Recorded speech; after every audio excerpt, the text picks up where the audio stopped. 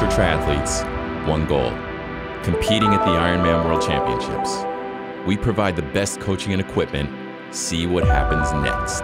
In episode 2, Coach Tim Don goes all in, putting the athletes through a pre-dawn swim, a run, and a test ride on their new specialized shivs. It's 5 a.m. in the morning. I'm having a little bit of some jet lag. Now we're having a little swim session. Really looking forward for the next days and hope to have a good time. Stay tuned. 6 a.m. Quite early. Very wide awake and very cold, hence the woolly hat. Oh, yeah. Good morning. Oh, you're wide awake. We've got training to do. Yeah. Train hard, win easy, guys. We have got 15 100s at race pace with about 20 seconds rest.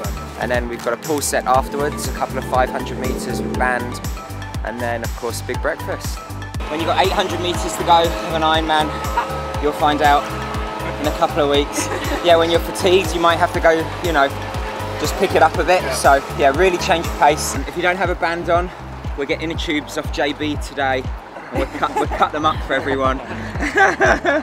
I think the addictive part of Ironman is that finish line moment. Like, you put so much into getting there. I mean, typically for people, it's a pretty lengthy process to get to that point, and you make a lot of sacrifice and, you know, your relationships to take time away to train, and I think there's just like a lot of emotion in that moment. So I think that's what makes you come back for more.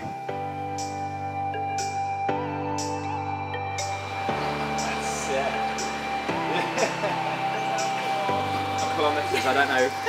So you see me off the back. Or you'll be going, I'm in terrible shape.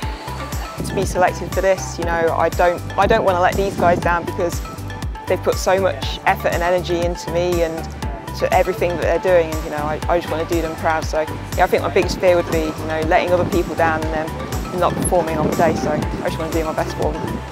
Yeah, I know, she's looking good, she's looking sharp. I feel the energy. Yeah, just lovely 2 hours in the mountains of California. Will be a good ride with lots of good people. Okay, I'm gonna go towards the back for this. You guys go. Oh yeah, it is really fast. It's so windy. I just don't know the road, so I don't like to be by people on a new bike. So I just cut my space. You wanna race? Ah! My experiences of finishing an Ironman or crossing the finish line, I would say it's a really emotional moment because you're just completely empty, you're mentally crushed, something that you cannot put into words.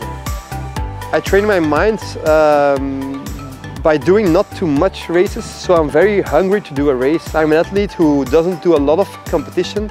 I feel like I need a lot of time to have the recuperation after a race. One of my biggest talents is that I can suffer like an animal, as they say. Who won? Equally. Maybe. Equal? Yeah, maybe equal, I don't know. Bikes are fast. Golo like goes off the front and he comes back and he's like, it's so fast. And I was like, what, the descent? And he goes, no, the bike.